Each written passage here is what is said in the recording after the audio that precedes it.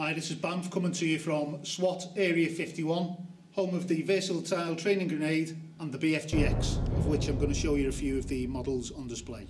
Right, this is the generation 2 of the BFGX. It's called the BFGX-M84. It's stylised and modelled on the M84 training grenade.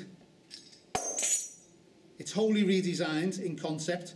It's more sensitive than the original BFGX and will drop and activate from a height of only 6 inches. Right, so I'm going to load and deploy one of the BFGX-M84s with a 9mm round.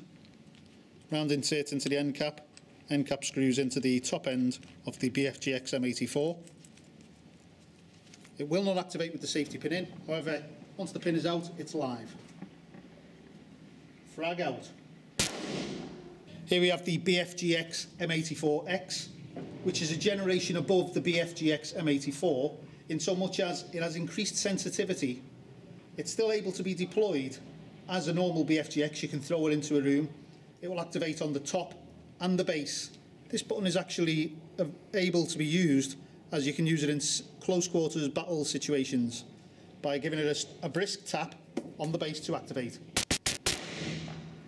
So we've got the BFGX-M84 and the BFGX-M84X, both impact grenades and both improved upon the versions preceding them, which was the BFGX and the Dynatech impact grenade. The BFGX-M84X, as I've shown, can be activated from the top and bottom and can be hand activated in close quarter battle situations. They're available to be painted in most colours and they come with 9mm adapters as standard. Other adapters are available for them. All three of these impact grenades are available to buy from blankfiringgrenade.com. The BFGX is available now. The BFGX M84 is coming soon.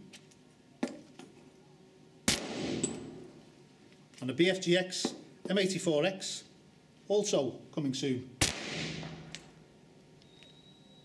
Okay, with the BFGX M84 and the BFGX M84X, they are designed primarily as law enforcement and military training aids, and they're classed as a pyrotechnic.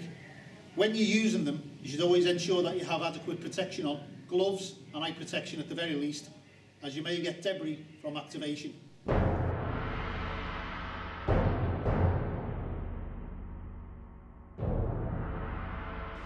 Play safe.